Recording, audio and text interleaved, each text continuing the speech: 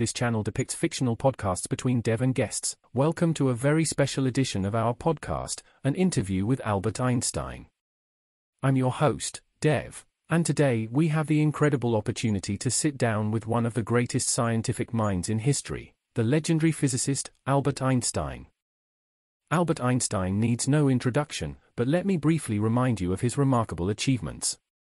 Born in Ulm, Germany in 1879, Einstein revolutionized our understanding of the universe with his groundbreaking theories of relativity, which forever changed the fields of physics and cosmology.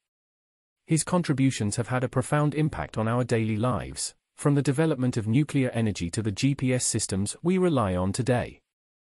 Today, we delve into the life and mind of this genius, uncovering his inspirations, challenges, and insights. Welcome, Mr. Einstein, it's an honor to have you here. Thank you for having me. It is always nice to talk to people who are interested in science and learning. Let's start with your early life. You were born in Germany in 1879. What was your childhood like? My childhood was fairly unremarkable. I was a curious child, always asking questions and trying to understand the world around me. I was particularly interested in mathematics and science, and I spent a lot of time reading books on those subjects. I also enjoyed playing the violin and building models of machines. You were known to be a curious child with a penchant for questioning everything around you. How did this curiosity shape your journey as a scientist? Ever since I was a kid, I had a curious mind. I think curiosity is the most important thing for a scientist. It makes you wonder about things and look for answers. For instance, when I was young, I was fascinated by light and how it works. This curiosity led me to develop my revolutionary theory of relativity, where I showed that the speed of light is the same for everyone. That's truly remarkable, Mr. Einstein. Your theory of relativity revolutionized our understanding of space, time, and gravity. Can you elaborate on the concept of relativity and its implications for our daily lives? Sure thing. Let me tell you about relativity, which is basically the idea that physics works the same for everyone, no matter how fast or slow they are moving. This also means that some weird things can happen to time, space, and even mass when they are affected by gravity or speed. For instance, time can slow down or speed up for different people depending on where they are or how fast they are going. This is not just a fantasy, but a real thing that has been tested and proven. For example, if you were on a spaceship traveling very fast, your clock would tick slower than a clock on Earth. Or if you were near a very massive object like a black hole, your clock would also tick slower than a clock far away from it. It also matters for things like GPS, which need to be very accurate with time to work properly. GPS satellites have to adjust their clocks to account for the effects of relativity, otherwise they would give wrong locations. Fascinating. It's incredible to think that such abstract concepts have tangible effects on our everyday lives. Moving on, Mr. Einstein, you once said, imagination is more important than knowledge. Can you shed some light on the role of imagination in scientific discovery? Yes, imagination is essential for scientific breakthroughs. Knowledge alone is not enough. Imagination allows us to see possibilities beyond the limits of current understanding. It helps us to create hypotheses, explore unknown areas, and develop new theories. Imagination, along with rigorous experimentation and mathematical logic, can reveal the mysteries of the universe. Without imagination, progress would be very slow. Mr. Einstein, can you share a memorable moment or experience that has had a significant impact on your journey as a scientist? Certainly. One of the most memorable moments in my scientific journey was the confirmation of the general theory of relativity through the observation of a solar eclipse in 1919. This momentous event took place during an expedition led by Sir Arthur Eddington to Principe and Sobral, where the total solar eclipse provided a unique opportunity to test the predictions of my theory. The general theory of relativity predicted that the gravitational field of a massive object, such as the Sun, would bend the path of light passing by it. This effect, known as gravitational lensing, would cause starlight to deviate from its expected trajectory as it passed near the sun. During the eclipse, Eddington and his team meticulously observed the positions of stars near the sun, both during the eclipse and when the sun was not obstructed.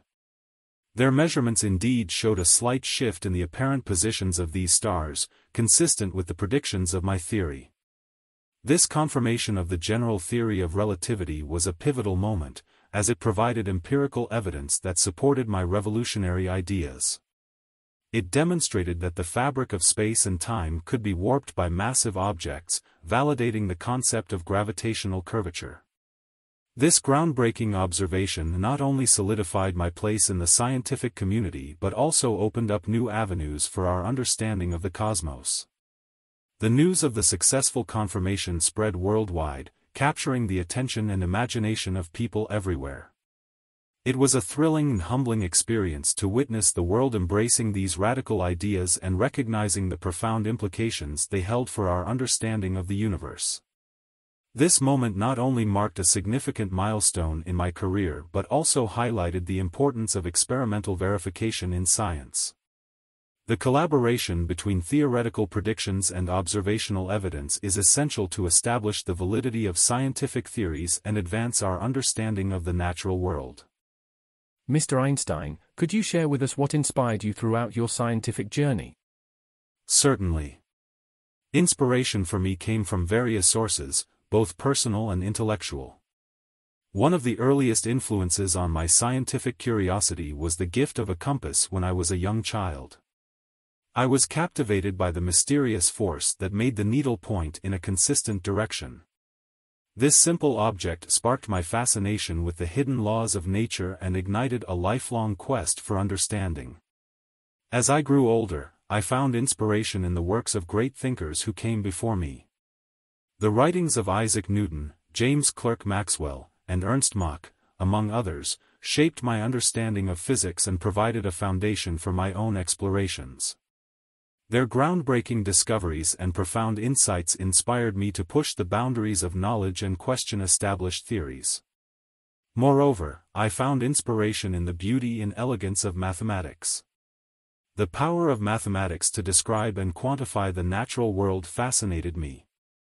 It was through mathematics that I could unravel the secrets of the universe, uncovering the hidden patterns and underlying principles that govern the behavior of matter and energy. But perhaps one of the most significant sources of inspiration for me was the power of imagination. I believe that imagination played a fundamental role in scientific discovery. By envisioning thought experiments, engaging in visualizations, and allowing my mind to wander beyond the constraints of conventional thinking, I was able to formulate new theories and challenge prevailing assumptions. Mr. Einstein, how do you define success, and what does it mean to you personally? While achievements and accolades have their place, true success lies in the pursuit of one's passions and the satisfaction that comes from making a meaningful contribution to society.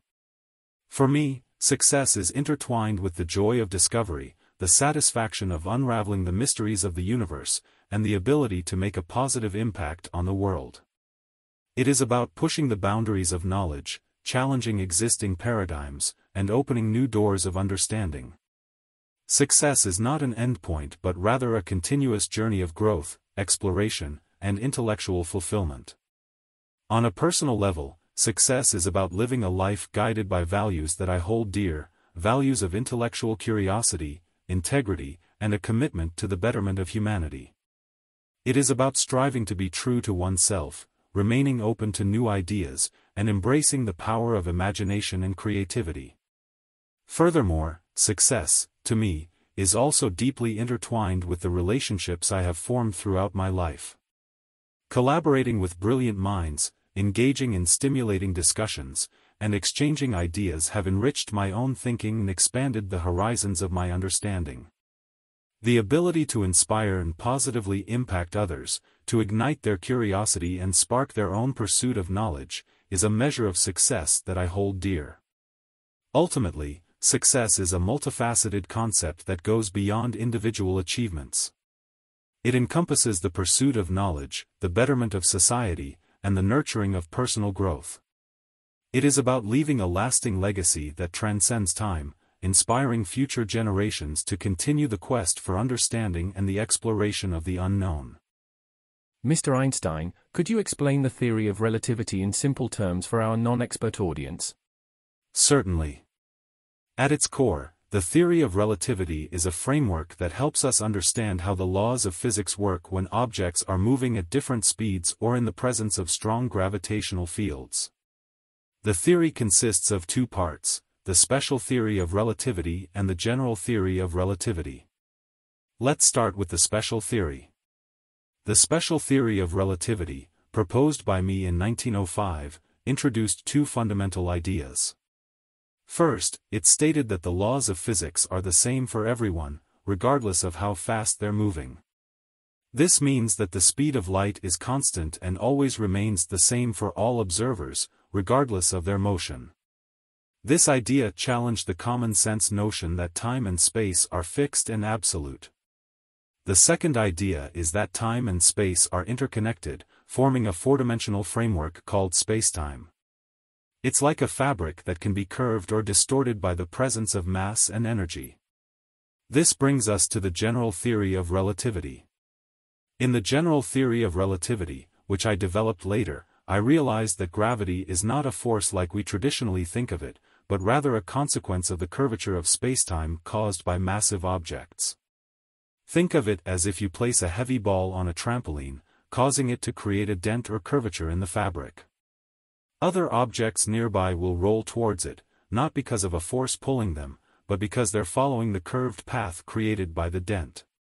Similarly, massive objects like planets and stars create a curvature in spacetime, and smaller objects, like satellites or even light, move along the curved paths dictated by this curvature. This is why we observe the effects of gravity, such as the orbit of planets around the Sun or the bending of light by massive objects like black holes. The theory of relativity has been extensively tested and confirmed through experiments and observations. It has far-reaching consequences, from understanding the behavior of high-speed particles to explaining the expansion of the universe. In simple terms, the theory of relativity revolutionized our understanding of how the universe works at its fundamental levels, challenging our intuition about time, space, and gravity. It has transformed the field of physics and continues to shape our knowledge of the cosmos. Mr. Einstein, your explanation of the theory of relativity has piqued my curiosity. In light of the theory's profound implications, I'm curious to know how the theory of relativity has influenced our understanding of the universe on a grand scale. Can you shed some light on this? Absolutely. The theory of relativity has had a transformative impact on our understanding of the universe, from the smallest particles to the vast cosmos. Let's explore a few key aspects. Space and time. The theory of relativity revolutionized our understanding of space and time. It showed that space and time are not separate and absolute entities but are interconnected in a four-dimensional framework known as spacetime. This realization has profound consequences for our understanding of the fabric of the universe. Gravity and the geometry of spacetime. The theory of general relativity redefined our understanding of gravity. It showed that gravity is not a force acting at a distance but is instead a consequence of the curvature of spacetime caused by mass and energy. This insight led to a new understanding of how massive objects like planets, stars, and black holes influence the paths of other objects, including light. The expansion of the universe. One of the most remarkable implications of general relativity is its prediction of the expanding universe. By applying the theory, scientists have discovered that the fabric of spacetime itself is expanding, carrying galaxies away from each other. This discovery provided the foundation for the Big Bang theory, which describes the origin and evolution of the universe. Black holes. General relativity's predictions have also played a crucial role in our understanding of black holes. These incredibly dense objects result from the collapse of massive stars, creating a gravitational field so intense that nothing, not even light, can escape its grasp. General relativity has allowed us to study and comprehend the behavior of matter and energy near these cosmic phenomena. Time dilation and special relativity. the special theory of relativity has revolutionized our understanding of time itself. It showed that time is not absolute but is relative, meaning it can be experienced differently by different observers depending on their relative motion. This concept has been experimentally confirmed and has practical implications, such as the synchronization of clocks in GPS satellites. Mr. Einstein, we would like to delve into the challenges you encountered while formulating the theory of general relativity and how you overcame them. The journey to formulate the theory of general relativity was not without its share of challenges. One significant obstacle I faced was the complexity of the mathematics involved in describing the curvature of spacetime and its relationship with gravity. To develop the theory, I needed to create a set of equations that could accurately describe how matter and energy warp the fabric of spacetime, resulting in the force we perceive as gravity. This required me to delve into advanced mathematics and develop new mathematical tools to tackle the problem. The mathematics of tensor calculus, particularly the intricate field equations known as the Einstein field equations, played a pivotal role in describing the curvature of spacetime. However, these equations were highly complex and demanded an advanced understanding of mathematical concepts. Overcoming this challenge required not only deep mathematical insights but also collaboration with mathematicians and physicists who could help me navigate the complexities. I worked closely with my friend and mathematician Marcel Grossman, who had a deep understanding of the mathematics needed for the theory. Together, we tackled the intricate calculations and refined the mathematical framework. Another challenge I faced was the need to reconcile my theory with the existing body of experimental evidence and observations. This was particularly important in light of the well-established Newtonian theory of gravity, which had successfully described the motion of celestial bodies for centuries.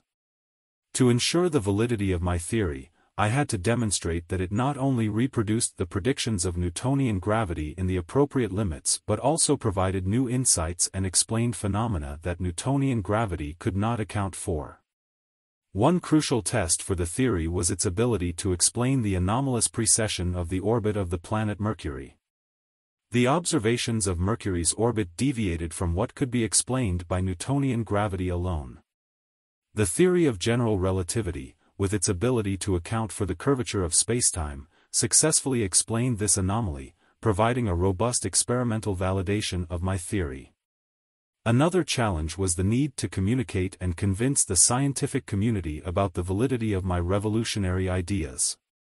The concept of spacetime curvature caused by matter and energy was a departure from conventional thinking, and it took time for the scientific community to fully grasp and accept the implications of the theory. To overcome this challenge, I presented my ideas through scientific papers and lectures, engaging in discussions and debates with fellow physicists. I welcomed criticism and scrutiny, as I believed that the strength of any theory lies in its ability to withstand rigorous examination. Gradually, as experimental evidence and observations supported the predictions of general relativity, the scientific community began to embrace the theory. The famous 1919 solar eclipse observations, which confirmed the bending of light around the Sun as predicted by general relativity, provided a significant boost to the acceptance of the theory. Mr. Einstein, reflecting on the challenges you faced and overcame while formulating the theory of general relativity, I'm curious to know how these experiences shaped your approach to future scientific endeavors. How did your journey with general relativity influence your approach to tackling new scientific challenges? The challenges I encountered while formulating the theory of general relativity profoundly influenced my approach to future scientific endeavors. One of the key lessons I learned was the importance of persistence and the willingness to confront difficult problems head-on. The complex mathematics and conceptual intricacies of general relativity taught me the value of patience and the need to persevere when faced with daunting scientific puzzles. I realized that groundbreaking discoveries often require immense dedication and a willingness to explore uncharted territory. Additionally, the collaborative nature of my work on general relativity highlighted the significance of engaging with other brilliant minds. Collaborating with mathematicians, physicists, and fellow researchers enabled me to overcome the challenges I faced and refine my ideas. It taught me the importance of open dialogue, constructive criticism, and the power of collective knowledge. Furthermore, the process of presenting and defending my ideas to the scientific community deepened my understanding of the scientific method. It reinforced the importance of evidence-based reasoning, rigorous experimentation, and the need to subject theories to thorough scrutiny. This experience fostered a commitment to intellectual integrity and the pursuit of knowledge grounded in empirical evidence. Moreover, the success of the theory of general relativity provided me with the confidence to tackle new scientific challenges with a sense of audacity and imagination. It taught me the value of thinking outside the box, questioning conventional wisdom, and embracing innovative approaches to problem solving. Mr. Einstein, as we reflect on your remarkable career, I'm curious to know if there is anything you would have done differently or focused on more if given the opportunity. An interesting question indeed. When looking back on my career, there are a few aspects that I might have approached differently or emphasized more. One aspect I would have focused on more is the importance of collaboration and interdisciplinary research. While I did engage in collaborations throughout my career, particularly during the formulation of the theory of general relativity, I believe I could have sought out even more opportunities to work closely with scientists from various fields. Collaboration allows for the exchange of diverse perspectives and expertise, fostering new insights and breakthroughs. Embracing interdisciplinary research early on could have led to even more groundbreaking discoveries. Additionally, I might have explored the field of quantum mechanics in greater depth. Although I made significant contributions to the development of quantum theory, I had some reservations about its probabilistic nature and philosophical implications.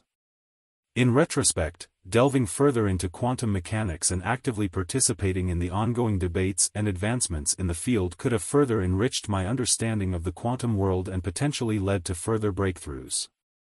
Furthermore, I would have dedicated more time to nurturing and mentoring the next generation of scientists.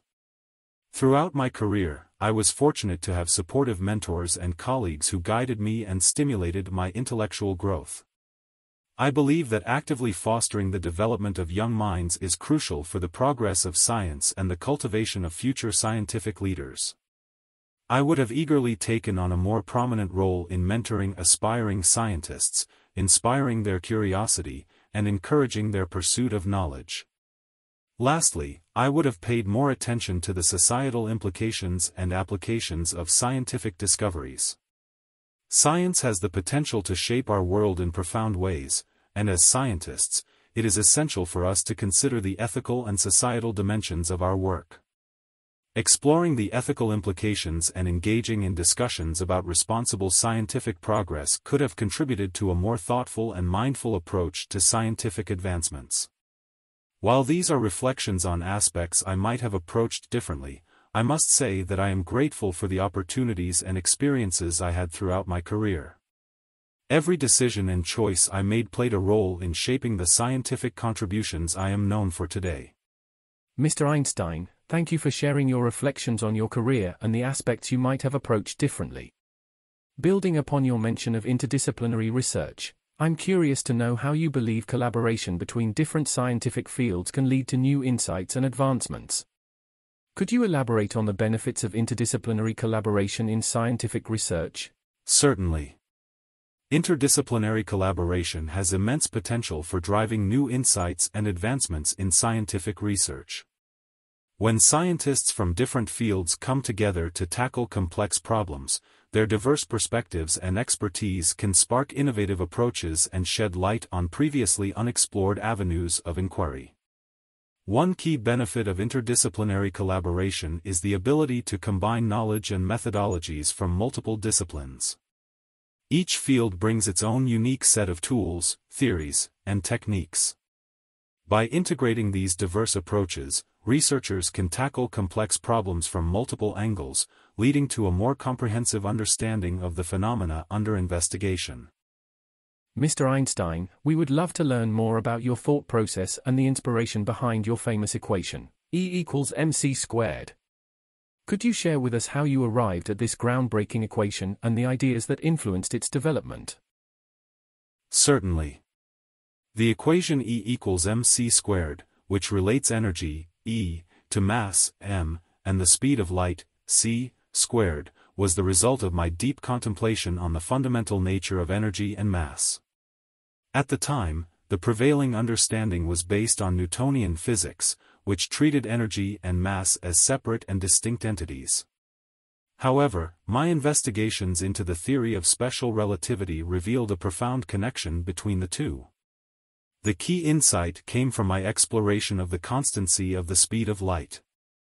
According to the theory of special relativity, the speed of light in a vacuum is constant for all observers, regardless of their relative motion. This constancy challenged traditional notions of space and time and led me to re-examine the relationship between energy and mass. Through extensive thought experiments and mathematical derivations, I discovered that energy and mass are not independent but deeply intertwined. The equation E equals mc squared emerged as a powerful expression of this relationship. Essentially, the equation states that energy is equal to the mass of an object multiplied by the speed of light squared. It implies that mass can be converted into energy and vice versa. This concept, known as mass-energy equivalence, revolutionized our understanding of the fundamental nature of matter and energy. The inspiration behind this equation came from a desire to reconcile the seemingly separate domains of energy and mass and to uncover a deeper unity in the physical world. It was driven by my curiosity to explore the profound implications of the theory of special relativity and to provide a mathematical framework that could describe the interplay between mass and energy. Furthermore, the equation E equals mc squared opened up new possibilities in the realm of nuclear physics. It laid the foundation for understanding the incredible amounts of energy released in nuclear reactions, such as those that occur in the sun or in the development of atomic weapons. The equation showcased the immense potential of harnessing the energy locked within the atomic nucleus. Mr. Einstein, there is a topic that has garnered significant attention and curiosity over the years regarding your involvement in the discovery of the atomic bomb. Could you shed some light on your connection to this momentous scientific achievement? While it is true that I played a role in the development of the atomic bomb, I must clarify that I was not directly involved in its discovery or its practical realization. My contribution was primarily theoretical and indirect. In 1939, after the discovery of nuclear fission by Otto Hahn and Fritz Strassmann, it became clear that the release of immense amounts of energy could be achieved through the splitting of atomic nuclei. This discovery prompted concerns about the potential military applications of this newfound knowledge. At the time, I was approached by a group of scientists who were aware of my work on the theory of relativity and the equation E equals mc squared. They sought my support in sending a letter to President Franklin D. Roosevelt, urging the United States to prioritize research on atomic weapons due to the potential threat posed by Nazi Germany. Together with physicist Leo Szilard, I drafted a letter that outlined the theoretical feasibility of atomic weapons and the urgent need for American efforts in this field. The letter, known as the Einstein-Szilard letter, was delivered to President Roosevelt in 1939 and is considered a catalyst for the establishment of the Manhattan Project, the American research initiative that ultimately led to the development of the atomic bomb. However, it is important to note that my intention in writing the letter was not to advocate for the creation of a devastating weapon. Rather, it was motivated by the genuine concern that Nazi Germany might develop atomic weapons first, leading to an imbalance of power with potentially catastrophic consequences. In hindsight, I have expressed regret for my role in the atomic bomb's development. As the destructive power of this weapon became evident with the bombings of Hiroshima and Nagasaki, I realized the tremendous responsibility that comes with scientific advancements. I became an advocate for peaceful uses of atomic energy and nuclear disarmament, working to promote international cooperation and prevent the further proliferation of nuclear weapons. Building upon this discussion, I would like to delve further into your advocacy for peaceful uses of atomic energy and nuclear disarmament. Can you elaborate on the actions you took and the initiatives you supported to promote international cooperation and prevent the proliferation of nuclear weapons? Certainly. In the aftermath of World War II and the use of atomic bombs on Hiroshima and Nagasaki, I became increasingly committed to promoting international cooperation and preventing the further spread of nuclear weapons. I recognized the urgent need for disarmament and the responsible management of atomic energy for peaceful purposes. To address these concerns, I actively engaged in various initiatives and organizations that aimed to advance nuclear disarmament and foster international cooperation. One notable effort was the establishment of the Emergency Committee of Atomic Scientists in 1946, which I co-founded with other prominent scientists. This committee sought to raise public awareness about the dangers of nuclear weapons and advocate for global disarmament. I also lent my support to the Pugwash Conferences on Science and World Affairs, an international forum that brought together scientists from different countries to discuss global security and disarmament. The Pugwash movement played a significant role in fostering dialogue and encouraging cooperative solutions to the nuclear arms race. Furthermore, I used my platform and influence to advocate for peaceful uses of atomic energy. I emphasized the importance of using atomic energy for the benefit of humanity, such as in the fields of medicine, agriculture, and energy production. I believed that harnessing the potential of atomic energy for peaceful purposes could contribute to the betterment of society and alleviate global issues. In addition to these efforts, I consistently voiced my concerns about the risks of nuclear weapons and the need for international agreements to control their proliferation. I actively called for the establishment of international bodies and treaties to monitor and regulate nuclear activities. One such example was my support for the creation of the United Nations International Atomic Energy Agency, IAEA, which aimed to promote the peaceful use of nuclear energy and prevent its misuse for military purposes. Throughout my life, I remained dedicated to advocating for nuclear disarmament and peaceful cooperation among nations. I firmly believed that the destructive power of nuclear weapons posed an existential threat to humanity, and it was imperative for nations to work together to prevent their use and proliferation. Mr. Einstein, we would like to delve into an intriguing aspect of your early career. Could you share with us your experience as a patent examiner at the Swiss Patent Office and how this role influenced your scientific journey? My time as a patent examiner at the Swiss Patent Office had a significant impact on my scientific career. It provided me with a unique perspective and a deep understanding of the practical application of scientific principles. During my employment at the Patent Office from 1902 to 1909, my responsibilities involved evaluating patent applications and assessing the novelty and inventiveness of various technological inventions. This work exposed me to a wide range of scientific and engineering ideas, spanning from mechanical devices to electrical systems. Engaging with a diverse array of inventions allowed me to explore different fields of science and technology. It sharpened my analytical skills and honed my ability to think critically about scientific concepts. It also provided me with a broad knowledge base that served as a foundation for my later groundbreaking work. While examining patents, I often encountered innovative ideas and witnessed the application of scientific principles in practical contexts. This exposure fueled my curiosity and deepened my appreciation for the transformative potential of scientific research. It instilled in me a desire to contribute to the scientific community by pushing the boundaries of knowledge and developing new theories. Additionally, my experiences at the Patent Office heightened my awareness of the limitations and shortcomings of existing scientific theories.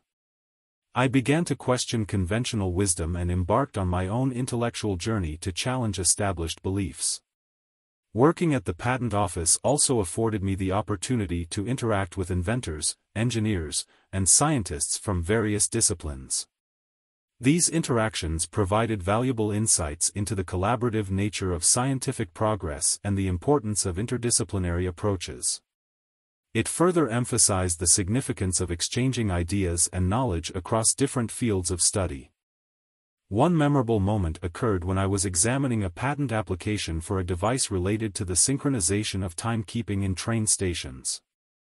As I reviewed the application, I realized that the concept could be expanded beyond train stations and applied to synchronize clocks in different locations. This sparked my interest in the nature of time and its measurement, which eventually became a central theme in my scientific explorations. Another interesting experience involved a patent application for a new type of electric motor. The design was inventive and efficient, but it also presented certain technical challenges. As I evaluated the application, I found myself engrossed in devising potential solutions to overcome these challenges. This experience ignited my passion for understanding the underlying principles of electromagnetism and laid the groundwork for my later contributions to the field of theoretical physics. One anecdote that stands out involves a peculiar invention for a device that claimed to generate perpetual motion, which is the concept of a machine that can operate indefinitely without an external energy source. As an examiner, it was my duty to critically evaluate the invention's claims and assess its scientific validity. Through careful analysis, I discovered that the proposed perpetual motion machine violated the fundamental laws of thermodynamics, which govern energy conservation. This experience reinforced my understanding of the importance of scientific principles and the need to critically evaluate extraordinary claims. Mr. Einstein, we would like to learn more about the circumstances surrounding your appointments as a professor, first at the University of Zurich and later at the University of Berlin. Could you describe the events and factors that led to these significant milestones in your career? The circumstances surrounding my appointments as a professor at the University of Zurich and later at the University of Berlin were influenced by a combination of factors, including my academic achievements, professional connections, and the recognition of my scientific contributions. My journey began in 1901 when I graduated from the Swiss Federal Polytechnic in Zurich. After completing my studies, I faced challenges in securing a suitable academic position due to a lack of strong recommendations and connections in the academic community. Despite this, I remained persistent in pursuing my passion for scientific research. In 1902, an opportunity arose when a former classmate and friend, Marcel Grossmann, recommended me for a position as a technical expert in the Swiss Patent Office in Bern. This position provided me with stability and a modest income, allowing me to continue my research independently. During my time at the Patent Office, I worked diligently on developing my scientific ideas and publishing groundbreaking papers. In 1909, my efforts paid off when I was appointed as an associate professor at the University of Zurich. This appointment was a significant milestone in my career, as it provided me with a platform to engage with students, collaborate with colleagues, and further expand my research. The appointment was based on the recognition of my scientific contributions, particularly my work on the theory of relativity and the photoelectric effect. As my reputation grew, I received numerous invitations and offers from prestigious institutions around the world. In 1914, I accepted a professorship at the University of Berlin and became the director of the Kaiser Wilhelm Institute for Physics. The invitation came at a time when Germany was emerging as a leading center for scientific research and provided me with access to state-of-the-art facilities and a vibrant intellectual environment. My time at the University of Berlin marked a significant phase in my scientific career. I collaborated with renowned scientists, delivered influential lectures, and continued to push the boundaries of knowledge in theoretical physics. It was during this period that I developed my groundbreaking theory of general relativity, which revolutionized our understanding of gravity and the fabric of the universe. Mr. Einstein, we would like to explore the impact of the rise of the Nazi regime in Germany on your personal and professional life. Could you share how this tumultuous period influenced your decision to leave the country and the circumstances surrounding your departure? Certainly. The rise of the Nazi regime in Germany had a profound impact on both my personal and professional life. As a prominent figure of Jewish heritage and an outspoken critic of the regime, I faced increasing persecution and threats that compelled me to make the difficult decision to leave the country. The Nazis' ascent to power in the early 1930s marked a significant shift in the political climate. The regime's policies and ideologies clashed with my own values of tolerance, freedom, and scientific pursuit. Anti-Semitism became increasingly prevalent, and intellectuals, including myself, faced discrimination and targeted attacks. In 1933, when Adolf Hitler assumed power as Chancellor of Germany, the situation deteriorated rapidly. As a result of the Nazis' anti-Semitic policies, my position as a professor and my involvement in scientific institutions became untenable. The regime's campaign against Jewish science further undermined my ability to conduct research and collaborate with colleagues in Germany. Recognizing the dangers and restrictions imposed by the Nazi regime, I made the difficult decision to leave Germany. In March 1933, shortly after Hitler's appointment, I resigned from my position at the University of Berlin and renounced my German citizenship. With the help of colleagues and friends, I sought refuge in other countries, eventually finding sanctuary in the United States. Here, I continued my scientific work and joined the faculty of the Institute for Advanced Study in Princeton, New Jersey. Leaving Germany was a deeply emotional and challenging experience for me. It meant leaving behind my home, my colleagues, and my intellectual community. However, it was a necessary step to ensure my personal safety and the freedom to continue my scientific pursuits without fear of persecution. The decision to leave Germany was not only a personal one but also had far-reaching implications for my career. It allowed me to continue my research in a supportive academic environment and provided me with the opportunity to collaborate with esteemed scientists from around the world.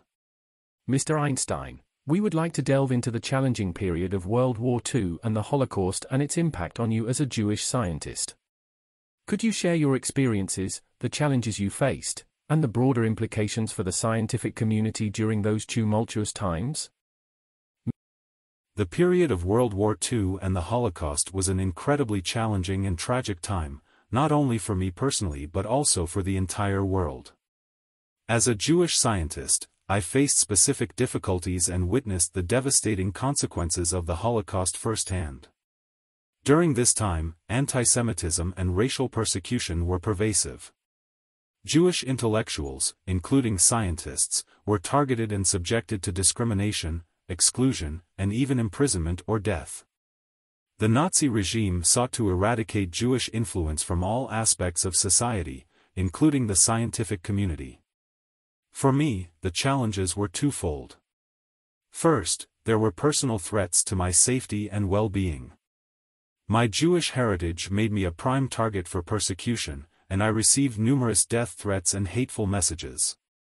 These circumstances forced me to take extensive security measures and live under constant fear for my life. Second, there were significant limitations placed on my ability to continue my scientific work. Many of my colleagues and friends, who were also Jewish scientists, faced similar restrictions and were forced to flee or go into hiding. The scientific institutions in Germany, which were once at the forefront of research and innovation, were now being dismantled or influenced by Nazi ideology. The broader implications for the scientific community were profound. Many Jewish scientists, who had made substantial contributions to their fields, were driven out of Germany and other countries affected by the Holocaust.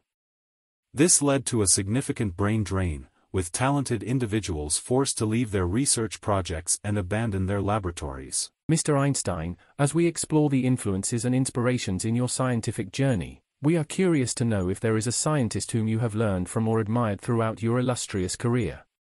Could you share the name of a scientist who has left a lasting impression on you, and what specific qualities or contributions made them stand out?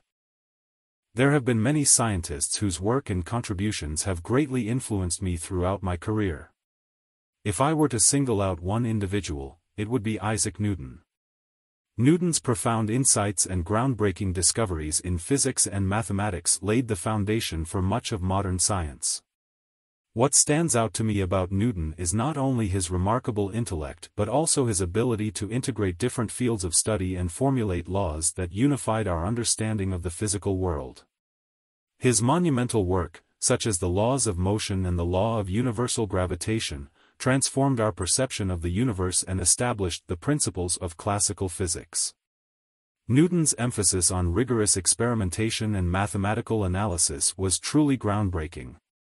His Principia Mathematica, in which he articulated these fundamental laws, exemplified his meticulous approach to scientific inquiry. It inspired me to strive for clarity, precision, and logical reasoning in my own scientific endeavors. Moreover, Newton's relentless pursuit of knowledge and his dedication to uncovering the underlying principles of nature resonated deeply with me. His commitment to unraveling the mysteries of the universe, regardless of the obstacles he faced, serves as an enduring example of scientific passion and curiosity. While my own theories and discoveries built upon and extended Newton's work, I have always held a deep admiration for his profound contributions to science.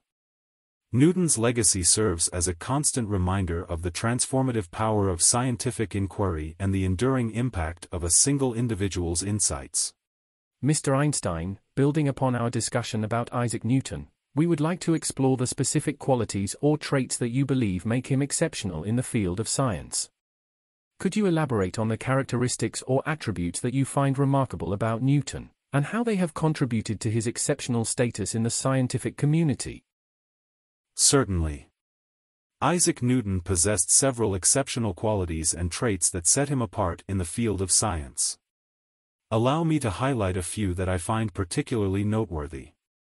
First and foremost, Newton's unparalleled intellectual capacity and ingenuity were truly exceptional. His ability to grasp complex mathematical concepts and apply them to the study of nature was remarkable. Newton had an innate talent for developing new mathematical methods and tools to tackle the scientific questions of his time. His invention of calculus, for instance, revolutionized mathematical analysis and provided a powerful framework for studying change and motion. Secondly, Newton's unwavering dedication to rigorous experimentation and empirical observation greatly distinguished him. He meticulously designed experiments and carefully analyzed the data to derive his laws and principles. Newton's insistence on grounding his theories in empirical evidence and his commitment to the scientific method helped establish a solid foundation for scientific inquiry. Another notable trait of Newton was his exceptional ability to integrate different fields of study and connect seemingly unrelated phenomena. By synthesizing knowledge from physics, mathematics, and astronomy, Newton was able to formulate universal laws that elegantly explained the workings of the natural world. His ability to unify diverse areas of study was a hallmark of his genius and paved the way for future scientific breakthroughs. Mr. Einstein, it's fascinating to learn about your participation in the renowned Solvay conferences where eminent scientists gathered to discuss and debate the latest developments in physics. We would love to hear more about your experiences, particularly during the 5th Solvay conference in 1927, where you found yourself engaged in intense debates with fellow scientists, including Niels Bohr, regarding the nature of quantum mechanics. Could you share some insights into these debates and the challenges you faced during that time? The Solvay conferences were prestigious gatherings that brought together some of the brightest minds in physics. They provided an invaluable platform for exchanging ideas and debating the forefront of scientific discoveries. The 5th Solvay Conference, held in 1927, stands out as a significant event in my career due to the heated debates surrounding the emerging field of quantum mechanics. At that time, the revolutionary theory of quantum mechanics, with its probabilistic nature and inherent uncertainty, was gaining prominence. However, I held reservations about the completeness and philosophical implications of this theory. I engaged in intense discussions and debates with other prominent physicists, most notably Niels Bohr, who was a strong advocate for quantum mechanics. These debates were marked by a clash of viewpoints and divergent interpretations of the theory. I raised concerns about the indeterminacy and randomness implied by quantum mechanics, famously stating that God does not play dice with the universe. I questioned whether quantum mechanics provided a complete description of physical reality or if there were underlying hidden variables yet to be discovered. My viewpoints faced significant opposition and criticism from many of my esteemed colleagues. The debates were intense and passionate, as we grappled with the profound implications of quantum mechanics and its compatibility with our fundamental understanding of the laws of nature. Mr. Einstein, our audience is eager to gain a better understanding of the theory of quantum mechanics that was at the center of the debates you participated in during the Solvay conferences. Could you please explain this complex theory in simpler terms for our non-expert listeners? Certainly. Quantum mechanics is a fundamental theory in physics that describes the behavior of particles at the smallest scales, such as atoms and subatomic particles. It revolutionized our understanding of the physical world by introducing a new set of principles that challenged classical physics. One of the key ideas in quantum mechanics is the concept of quantization, which means that certain properties of particles, like energy and momentum, can only take on specific discrete values rather than any arbitrary value. This departure from classical physics, where quantities can vary continuously, was a major shift in our understanding. Another important aspect of quantum mechanics is the wave-particle duality. It suggests that particles, such as electrons or photons, can exhibit both wave-like and particle-like behavior depending on how they are observed or measured. This duality is quite different from our everyday experience, where objects are either clearly particles or waves. Additionally, quantum mechanics introduced the notion of uncertainty or indeterminacy. It states that there are inherent limits to what we can know about certain pairs of properties of a particle, such as its position and momentum, with high precision at the same time. This uncertainty principle highlights the intrinsic probabilistic nature of the quantum world. Furthermore, quantum mechanics introduced the idea of superposition, where particles can exist in multiple states simultaneously. For example, an electron can be in a superposition of being both spin-up and spin-down until it is observed or measured, at which point it collapses into one definite state. The theory also involves the concept of entanglement, where two or more particles become intertwined in such a way that the state of one particle is directly connected to the state of another, regardless of the distance between them. This phenomenon has been experimentally verified and has profound implications for information and communication. While quantum mechanics is highly successful in explaining the behavior of particles at the microscopic level, it can be challenging to reconcile with our macroscopic, classical understanding of the world. This tension and the philosophical questions it raises were at the heart of the debates during the Solvay conference. Mr. Einstein, let's delve into your quest for unifying the fundamental forces of nature. Could you share how you approach the challenges of this endeavor and whether you believe that a theory of everything, a unified theory that encompasses all fundamental forces, is achievable? The unification of the fundamental forces of nature was a central goal in my scientific endeavors. I was driven by the belief that there must exist a deeper underlying unity in the universe, where all the fundamental forces can be described by a single comprehensive theory.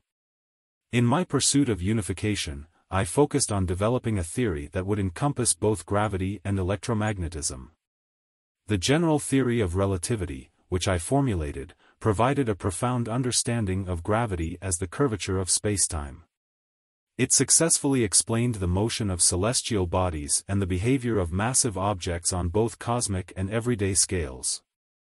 However, unifying gravity with electromagnetism proved to be a formidable challenge. Electromagnetism, described by James Clerk Maxwell's equations, governs the interactions of electric and magnetic fields. Despite my efforts, I was unable to find a satisfactory theory that unified these two forces during my lifetime. Nevertheless, my work laid the foundation for future researchers to explore the unification of forces. Subsequent physicists, such as the brilliant minds of the 20th century, have made significant strides in unifying electromagnetism with the weak nuclear force, resulting in the electroweak theory. As for the unification of all fundamental forces, including the strong nuclear force, the quest continues. Theoretical physicists have proposed various approaches, such as string theory and quantum field theory, to seek a unified theory of everything. These theories attempt to reconcile gravity with the other forces by introducing additional dimensions and new mathematical frameworks. However, whether a complete theory of everything is ultimately achievable remains an open question.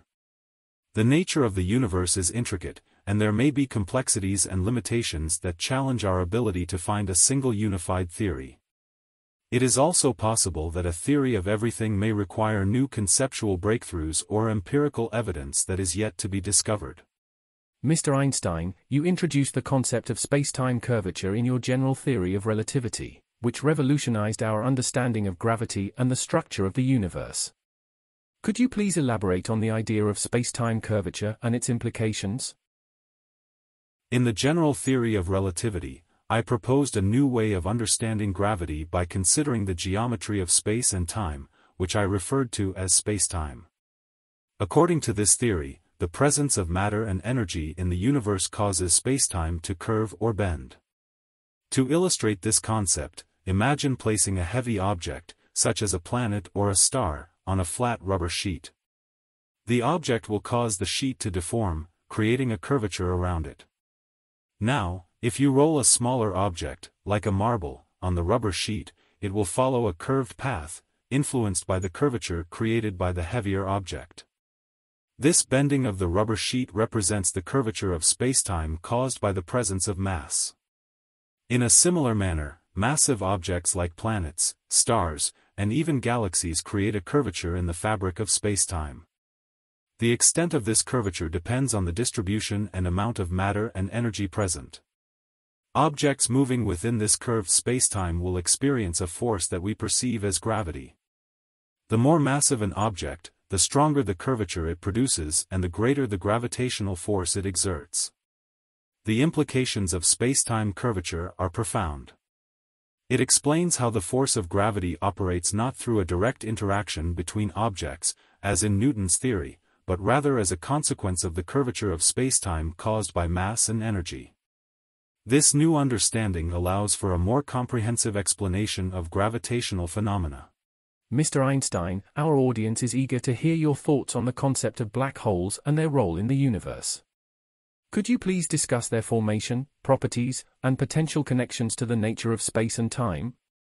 Black holes are fascinating objects predicted by my general theory of relativity.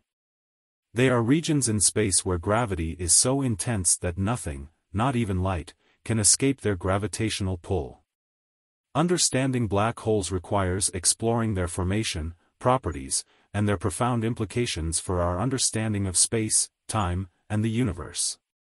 Black holes are formed through the gravitational collapse of massive stars. When a massive star exhausts its nuclear fuel, the force of gravity overwhelms the outward pressure generated by nuclear reactions, causing the star to collapse inward. If the mass of the collapsing core exceeds a critical threshold, known as the Chandrasekhar limit, it continues collapsing into a singularity, a point of infinite density at the center. This singularity is surrounded by an event horizon, a boundary beyond which nothing can escape. The properties of black holes are extraordinary. One key property is their immense gravitational pull, which distorts space and time in their vicinity. This phenomenon, known as gravitational time dilation, causes time to slow down near a black hole compared to regions further away. It also leads to gravitational lensing, where the path of light is bent as it passes near a black hole. Black holes are characterized by their mass, charge, and angular momentum. These properties determine their size and influence the curvature of spacetime in their vicinity.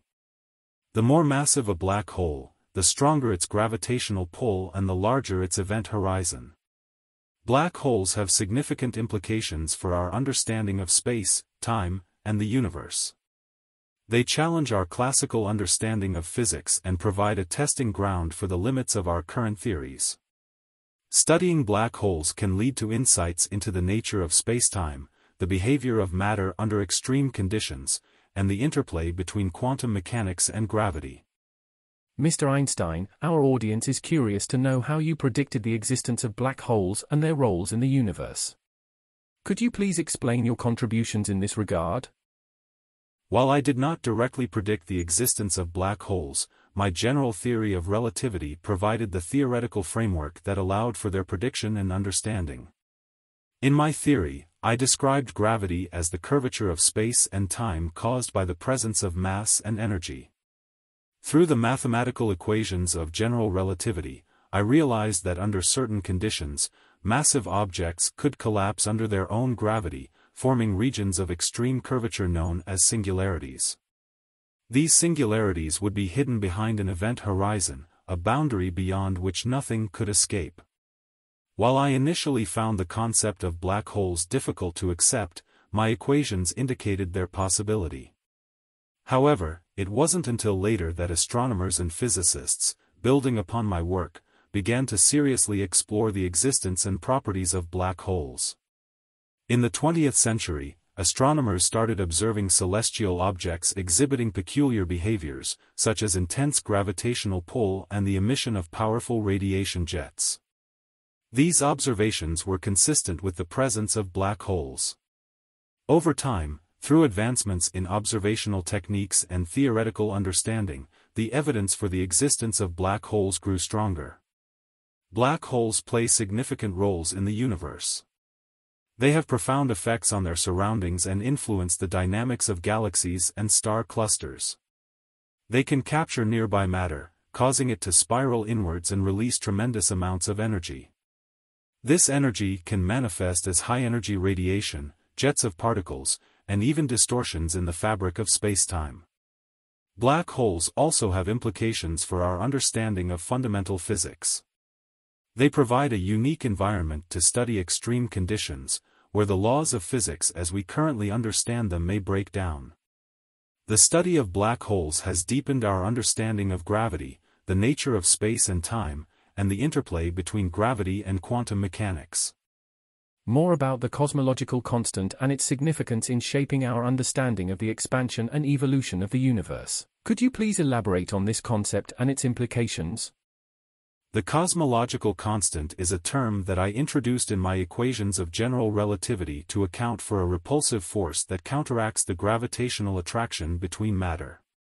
It represents a constant energy density that permeates all of space, causing a repulsive effect on cosmic scales. At the time, I introduced the cosmological constant to achieve a static universe, as it balanced the attractive force of gravity, preventing the collapse or expansion of the universe. However, when Edwin Hubble's observations in the 1920s demonstrated that the universe was actually expanding, I famously referred to the introduction of the cosmological constant as my greatest blunder. In the modern context, the cosmological constant has gained renewed importance in our understanding of the expansion and evolution of the universe.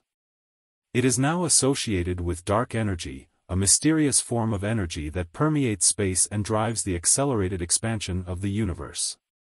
The cosmological constant, or dark energy, is believed to contribute to the overall energy budget of the universe, alongside matter and radiation.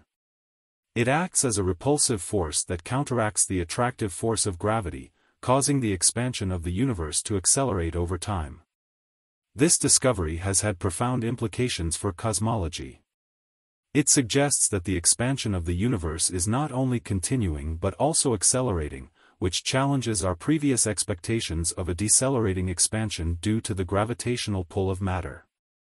The presence of dark energy, represented by the cosmological constant, provides a new framework for understanding the dynamics and fate of our universe.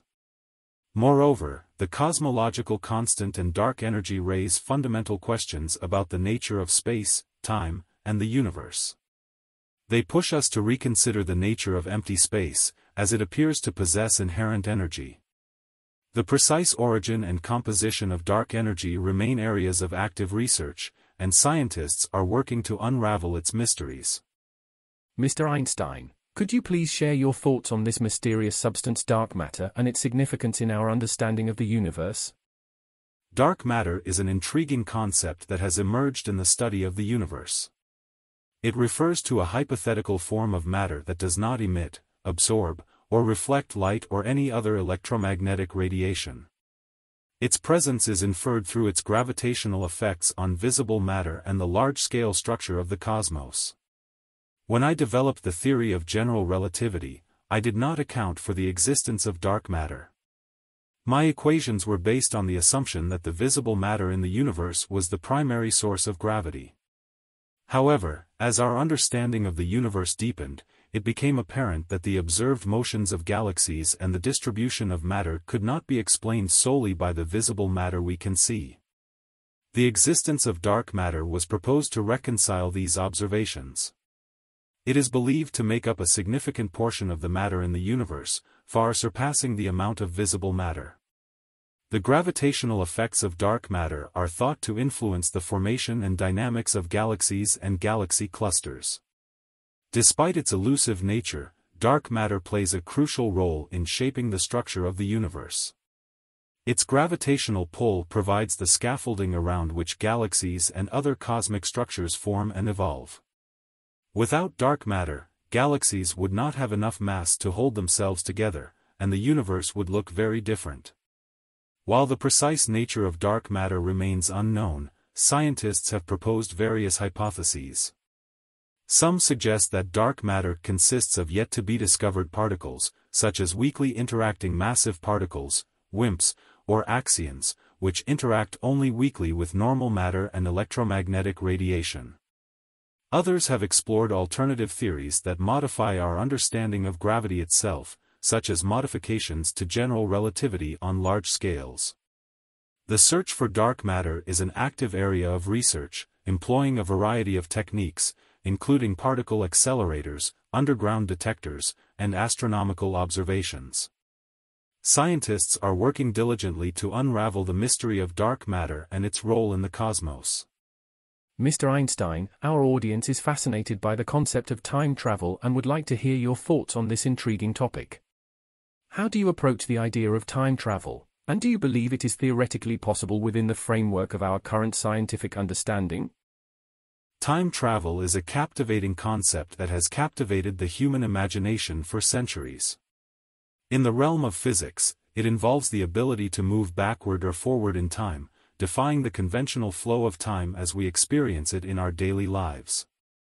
Within the framework of my theory of relativity, the possibility of time travel is an intriguing topic. According to my theory, space and time are intricately linked, forming a four-dimensional fabric known as spacetime. The presence of matter and energy causes spacetime to curve, influencing the motion of objects within it. While my theory allows for certain intriguing phenomena, such as time dilation, where time can pass at different rates for objects moving at different speeds or in the presence of strong gravitational fields, it does not provide a clear pathway for traversing time in a way that would enable traditional time travel as portrayed in science fiction.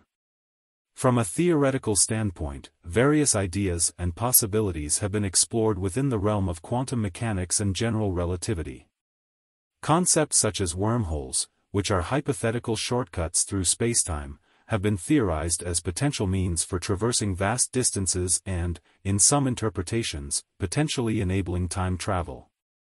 However, the realization of such concepts requires the existence of exotic forms of matter and energy that have not yet been observed or understood.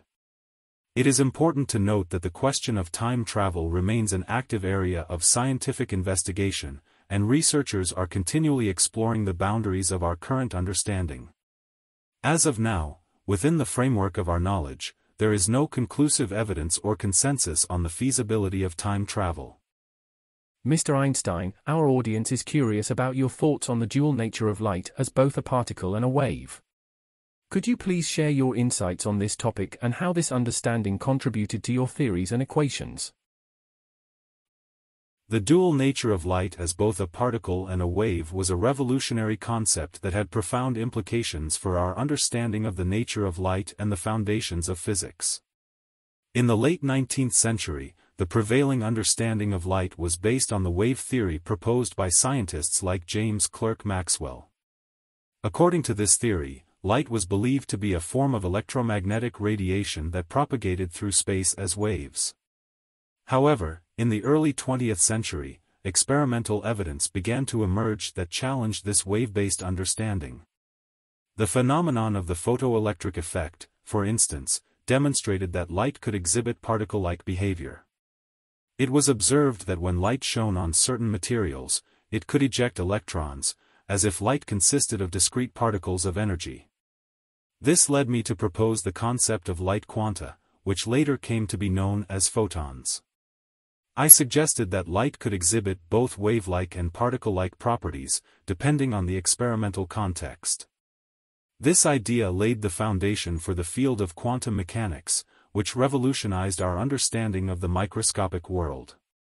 Mr. Einstein, role of mathematics in understanding the laws of physics and its ability to accurately describe and predict natural phenomena.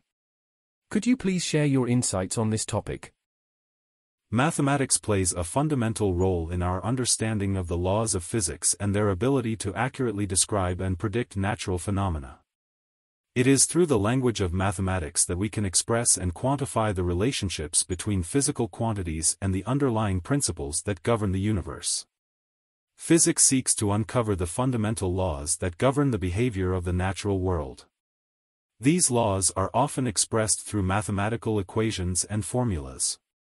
Mathematics provides us with a precise and concise framework to describe complex physical phenomena and formulate theories that can be rigorously tested. The beauty of mathematics lies in its ability to provide a universal language that transcends cultural and linguistic boundaries. It allows scientists from different backgrounds and cultures to communicate and collaborate in their pursuit of knowledge. Mathematics provides a common ground for scientists to build upon the work of their predecessors and expand our understanding of the natural world. In the realm of physics, mathematical models and equations serve as powerful tools for making predictions and testing the validity of theories. They enable us to make quantitative predictions about the behavior of physical systems and compare these predictions with experimental observations. If the predictions match the experimental results, it provides strong evidence in support of the underlying theory. Mr. Einstein, what were some of the major scientific collaborations and discussions you had with other prominent scientists of your time, such as Niels Bohr or Max Planck? Collaborations and discussions with fellow scientists were an essential part of my scientific journey, and I had the privilege of engaging with some brilliant minds of my time, including Niels Bohr and Max Planck. One of the most notable collaborations I had was with Niels Bohr, a Danish physicist and a key figure in the development of quantum mechanics. We had a series of intense debates and discussions, particularly during the Fifth Solvay Conference in 1927. Our debates revolved around the nature of quantum mechanics and its implications for our understanding of the fundamental workings of the universe. I also had the privilege of working closely with Max Planck, a renowned German physicist considered the father of quantum theory. Planck's groundbreaking work on blackbody radiation and his introduction of the concept of quanta revolutionized our understanding of energy and matter at the microscopic level. I drew inspiration from Planck's work, particularly in the formulation of the theory of light quanta, photons, and its implications for the behavior of electromagnetic radiation. Can you describe the impact and reception of your groundbreaking paper on the photoelectric effect, which won you the Nobel Prize in Physics in 1921? My paper on the photoelectric effect, published in 1905, had a profound impact on our understanding of the interaction between light and matter. It laid the foundation for the development of quantum mechanics and brought significant advancements to the field of physics. The photoelectric effect refers to the phenomenon where light incident on a material surface can cause the ejection of electrons from that surface. In my paper, I propose that light energy is quantized into discrete packets, or quanta, which we now know as photons. These photons carry specific amounts of energy, and when they interact with electrons in the material, they can transfer their energy and cause the ejection of electrons. One of the most significant aspects of my paper was the recognition that the energy of the emitted electrons depended on the frequency, rather than the intensity, of the incident light. This was a departure from classical physics, which predicted that the energy of the ejected electrons would increase with the intensity of the light. The reception of my paper within the scientific community was initially mixed. Some scientists were skeptical of my radical ideas, especially the notion of light quanta or photons. The existence of these discrete energy packets challenged the prevailing wave theory of light and required a paradigm shift in our understanding of the nature of light. However, as further experiments and observations confirmed the predictions of my paper, the scientific community gradually embraced the revolutionary concept of photons and their role in the photoelectric effect. The experimental evidence, coupled with the mathematical framework provided by quantum mechanics, demonstrated the validity and predictive power of my theory. The impact of my paper extended beyond the photoelectric effect itself. It opened the door to a deeper understanding of the wave-particle duality of light and matter, and it provided the impetus for the development of quantum mechanics as a new framework for describing the behavior of particles at the microscopic level. How did you navigate the challenges of being a pacifist and a scientific genius during a time of world wars and global conflicts? Could you please share your experiences and insights on this matter? Certainly. Being a pacifist and a scientist during times of war and global conflicts posed significant challenges for me. As a firm believer in peace, I was deeply troubled by the destructive nature of warfare and the immense human suffering it caused. However, I also recognized the responsibility that came with my scientific knowledge and abilities. During World War I served as a scientific advisor in the German army, working on technical aspects of warfare. This decision was not an easy one for me, as it seemingly contradicted my pacifist beliefs. However, I believed that by participating in the war effort, I could potentially contribute to its swift resolution and help save lives. As the world plunged into the darkness of World War II, I witnessed the devastating consequences of scientific advancements being harnessed for destructive purposes. The emergence of nuclear weapons deeply troubled me, as I understood the immense power they held and the potential for catastrophic consequences. In light of these challenges, I actively advocated for peace and disarmament. I became involved in various pacifist movements, spoke out against the use of nuclear weapons, and urged world leaders to pursue diplomatic solutions instead of resorting to armed conflicts.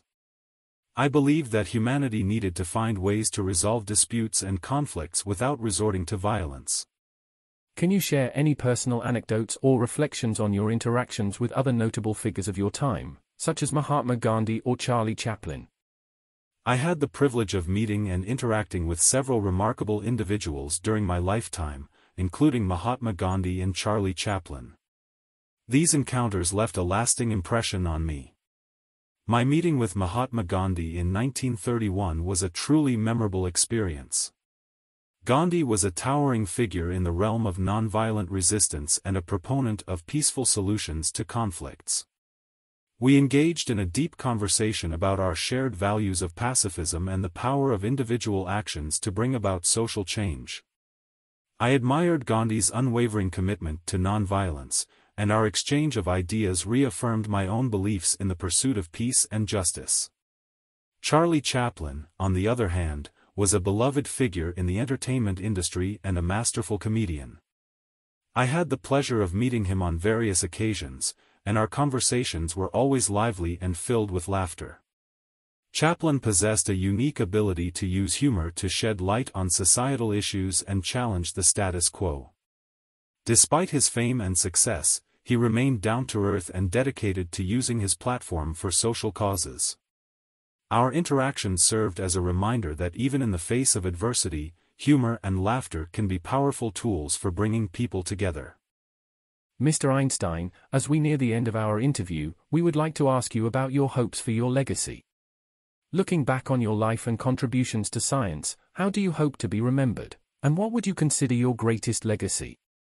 Reflecting on my life's work, I hope to be remembered as someone who pushed the boundaries of human understanding and challenged the established norms of scientific thought. My greatest desire is for people to remember me as a curious and relentless seeker of knowledge, someone who was not afraid to question conventional wisdom and explore the mysteries of the universe. If I were to identify my greatest legacy, it would undoubtedly be the theory of relativity. This theory fundamentally reshaped our understanding of space, time, and gravity. It revolutionized the field of physics and provided a new framework for comprehending the cosmos. The equations I formulated continue to be used as the foundation for further scientific discoveries and technological advancements. However, I also hope to be remembered for my commitment to social and political causes. I was a staunch advocate for pacifism, human rights, and the pursuit of global harmony. My belief in the power of education and intellectual curiosity to transform society is something I hold dear. I would like to be remembered as an individual who used his platform and influence to promote peace, justice, and the betterment of humanity as a whole.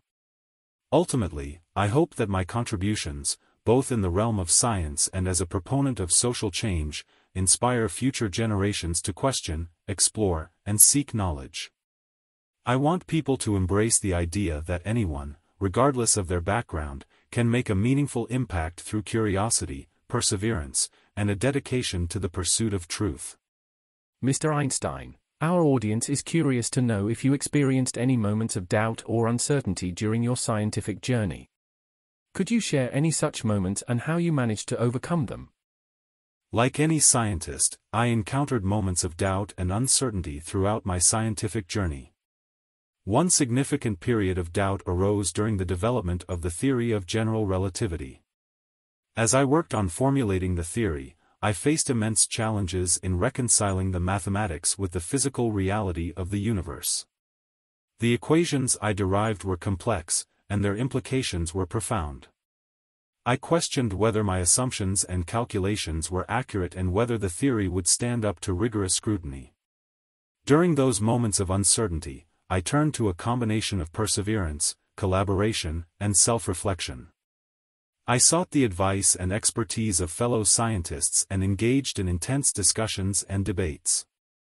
These interactions allowed me to test and refine my ideas, gaining valuable insights and feedback. I also relied on my intuition and creativity to explore alternative approaches and perspectives.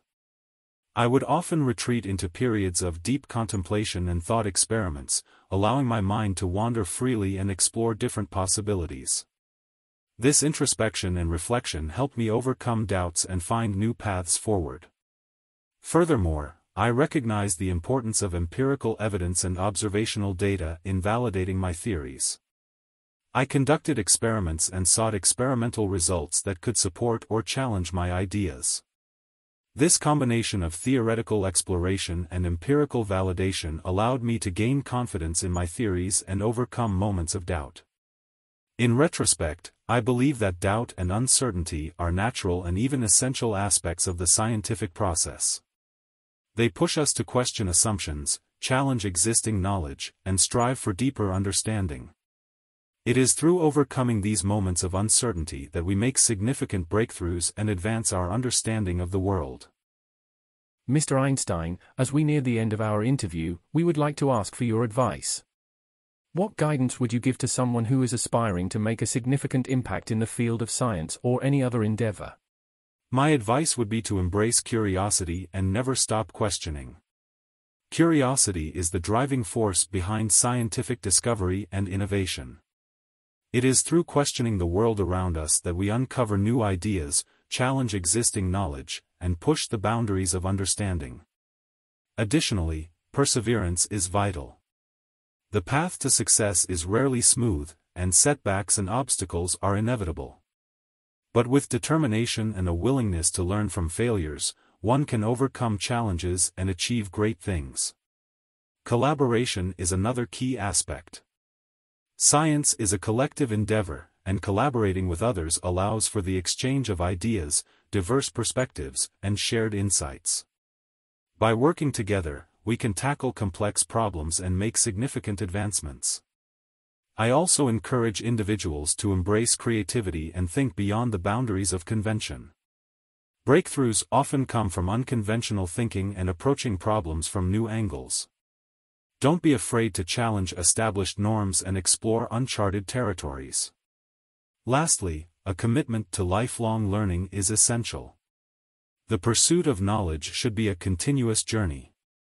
Stay open-minded, read widely, and stay informed about the latest developments in your field. Embrace the joy of discovery and never stop seeking new knowledge. Remember, the pursuit of knowledge and making a meaningful impact requires dedication, hard work, and a genuine passion for your chosen field. So, follow your interests, stay curious, and let your enthusiasm drive you toward making a difference in the world. As we conclude our interview with Albert Einstein, we express our sincere gratitude for his insights and the inspiration he continues to provide. Join us next time for another captivating episode of our podcast. This has been an interview with Albert Einstein. I'm Dev, signing off.